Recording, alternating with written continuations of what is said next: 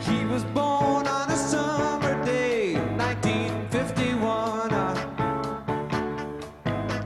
and with the slap of a hand he had landed as an only son.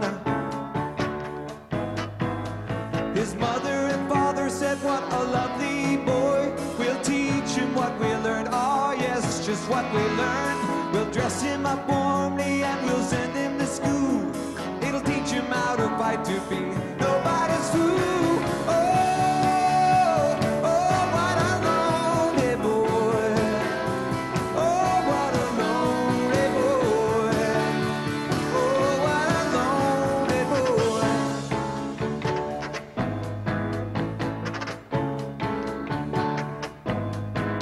In the summer of '53, his mother brought him a sister.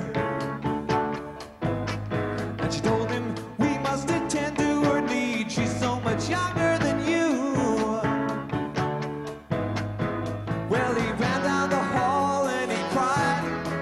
Oh, how could his parents have lied when they said he was an